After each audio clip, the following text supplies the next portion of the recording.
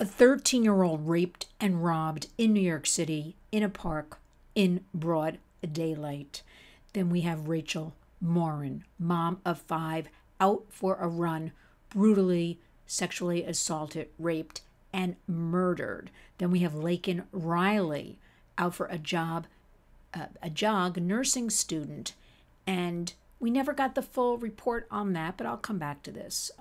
Apparently her head was bashed in, unrecognizable.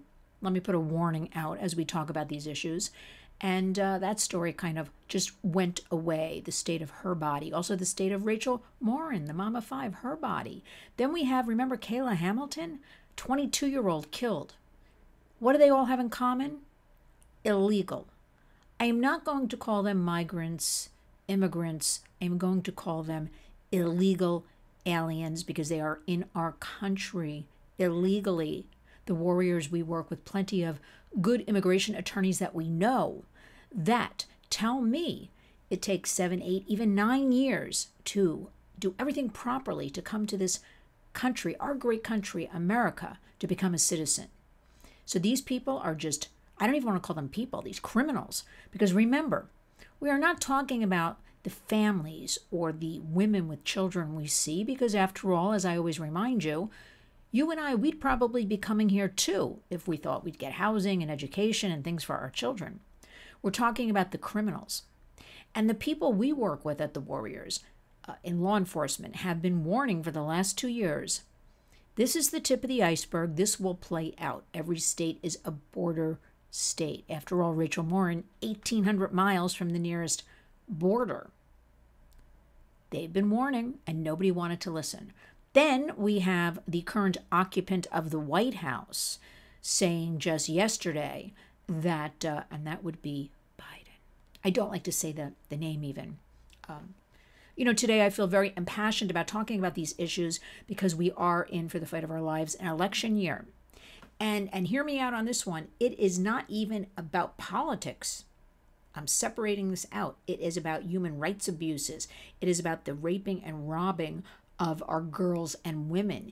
It is also, now listen up about this one, the raping of these illegal alien women who have come here, because from what I'm hearing from multiple sources is once they are here, a large majority of them are forced into sex trafficking, whether it is their boyfriends and husbands or still the debt bondage from the cartels that have very easily brought them here because, that's the business. The cartels working hand in hand with our U.S. government. Biggest human trafficking operation ever in the entire world. I think people in June of 2024 should be talking about these issues. And this is what we are exposing our youth to. And we ask why there's a youth mental health crisis when, they're seeing all of this. All you have to do is walk around New York City.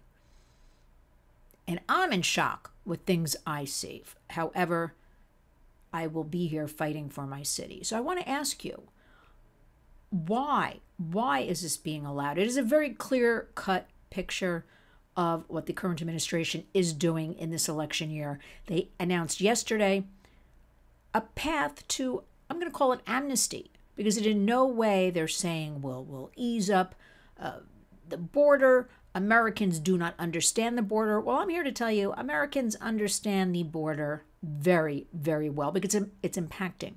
It's impacting our lives on a daily basis. And if it's not in your community yet, it will be there soon, or you just don't know about it yet because it's there.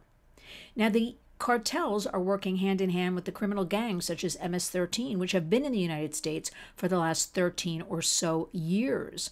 So they've come together with these criminal Mexican cartels operating in all 50 states. No one is exempt. So we've got that going on. We've got, I don't even know, every single day, tens of thousands pouring over, with San Diego being the new hotspot. And when I see any kind of video that I find online, I'm not seeing women and teenage girls and families and all that. I am seeing young men. That is what I am seeing. Or I am seeing groups of Chinese people, primarily men that are very well dressed with nice suitcases that look like they just got off an airplane. Didn't look like they put up any struggle, walking through miles and miles of desert in the hot, hot mountainous sun coming through Mexico and then into San Diego. But what I want to say is that Biden saying 500,000, he's giving amnesty to the spouses of people that are already here, and 50,000 children, because after all, he doesn't want to separate the children. It's that old song and dance again. We know what's going on here.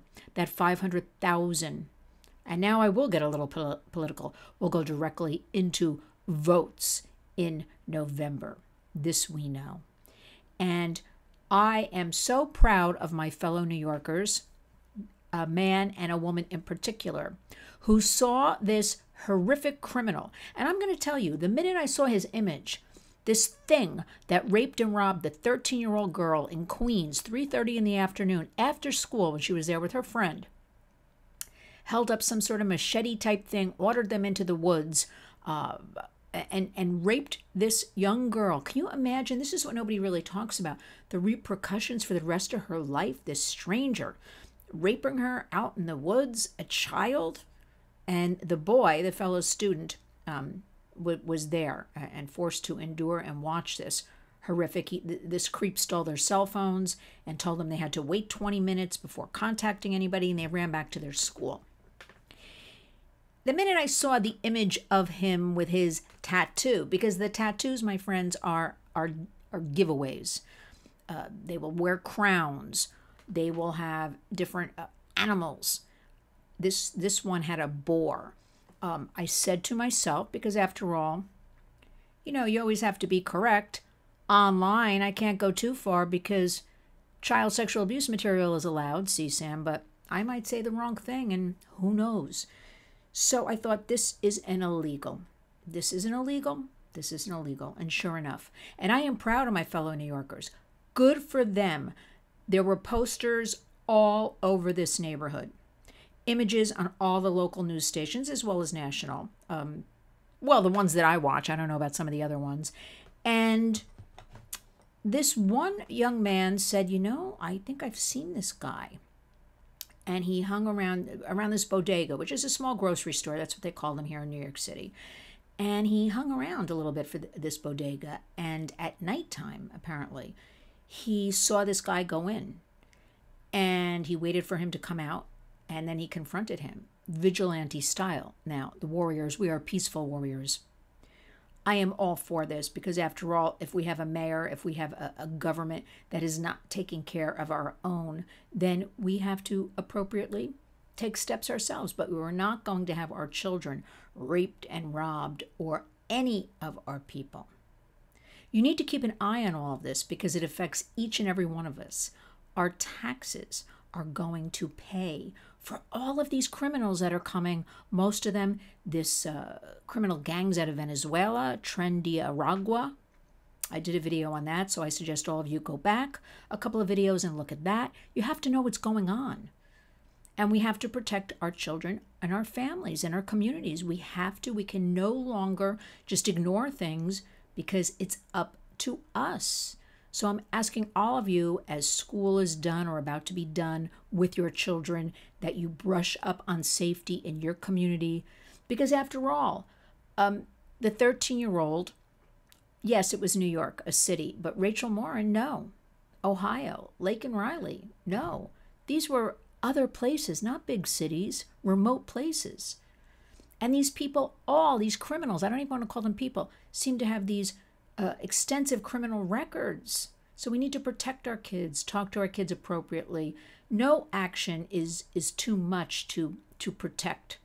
I suggest also women always carrying keys in their hands, understanding 3 or 4 simple steps in self-defense. I'll be posting a video. I have a couple of things on our Warriors Facebook and Twitter.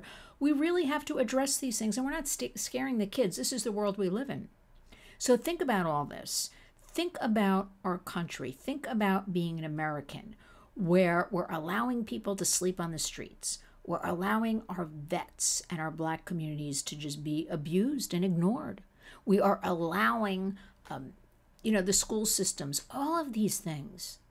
think about this when you vote. And I am in no way telling you who to vote for. I am not of a party.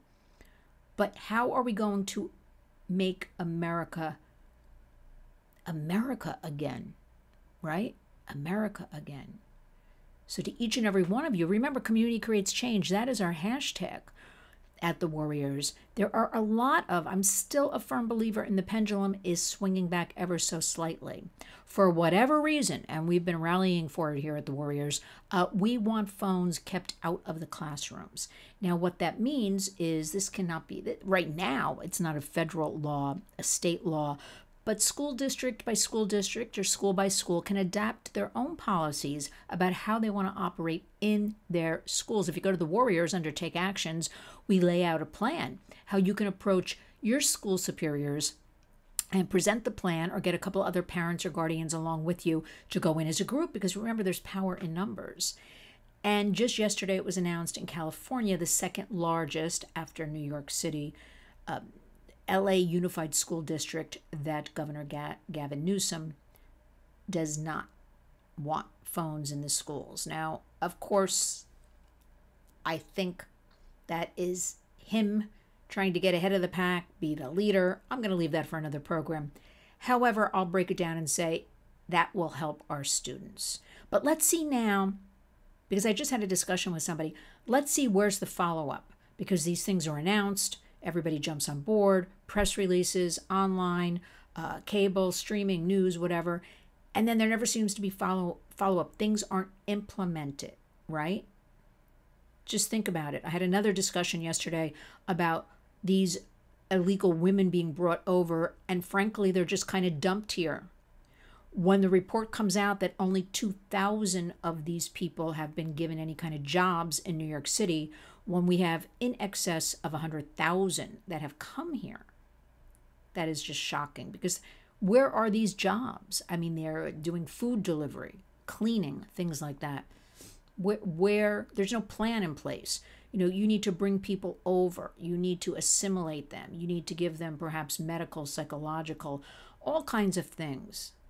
And then hearing from multiple sources that these women are forced in cars in front of these family hotels with sex trafficking, with people lined up, and they're supposed to be the mothers of these small children I see them with during the day. And I'm hearing about other neighborhoods as well. Who's behind that? Their boyfriends, their husbands, the cartels.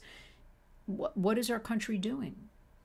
So stay in your lane, educate yourselves, take a deep breath, and always follow lynswarriors.org. You can always write to me and ask questions, lynn@lynswarriors.org. Please watch our videos. Please share them. Please subscribe to our channel. We want to build truly community as we go into the second half of 2024, facing 2025. We have a lot of exciting initiatives, including our brand new collaboration with an art studio called Paint Me Bear down in Soho, south of Houston, for those of you not familiar with what Soho means. And art, music, nature, working with engineering, all those type of things we know from various studies expand the mind, the brain, children, youth, all people can do better, critically analyze, critically think when they explore the arts, they're involved in the arts. So Paint Me Bear Studio, I'm going to put that in the body of this. If you're visiting New York and would like to visit Paint Me Bear, let me know. I will gladly set it up for you. And it will be, but don't tell anybody, for you, a warrior free. That's FREE. So let's all take a breath, take control, because we're the leaders, not the criminals, and let's take action. Remember each and every day, hug your children, love your children, family most important. Don't react. Create, keep an eye on what's going on. August 21st, if you happen to be in New York City or you are a New Yorker, we are having National Fentanyl Awareness and Prevention Day in Times Square. We are going to have a lot of parents whose children have died or families have been impacted. We'd love for you to join us from 12 to 2 p.m. We must keep up I guess the fight is what it has come down to. So remember, follow us, Lynn's Warriors, on Facebook and Twitter, also on Instagram. Numbers do matter. Algorithms do. Let's use algorithms for good. The more of you that watch, the more of these videos will be shown. As opposed to, we always talk about it, the Warriors, which is true. Studies show algorithms are bad online for a lot of the kids, where big tech is forcing dangerous content their way. And also, one last take action before I let you go. And that is, as we are facing the end of this session for the 118th Congress, and today is June 19th, I still need every warrior to urge their representatives to vote Kids Online Safety Act, KOSA. Again, I'll put the information in the body of this video. As the session is coming to the end, and I'm embarrassed, frankly, because I am a constituent of House Majority Leader Senator Chuck Schumer. He needs to bring this to a vote on the floor. We have done all the work. It is a bipartisan bill to keep kids safe online. Don't sell their information online. Final step, and we got to get it there. If we don't get it in this session, we have to start at the ground floor. Again, it is the simplest of guardrails to protect children. So we need each and every one of you to still, and we have, at last count, I believe, 70 co-sponsors, both Democrats and Republicans in the House, supporting this. And we need more of you. And that is a take action that is so easy for you. You just find out who represents you, and it will direct you where you can email, you can text, you can call, you can write a letter. Email takes a few seconds. Do it. Do it for our precious kids. Keep an eye on the kids. Because right now, do you know what your children are doing online? Because the predators, I guarantee you, do. Community creates change. Remember, each and every day, go out and be a warrior.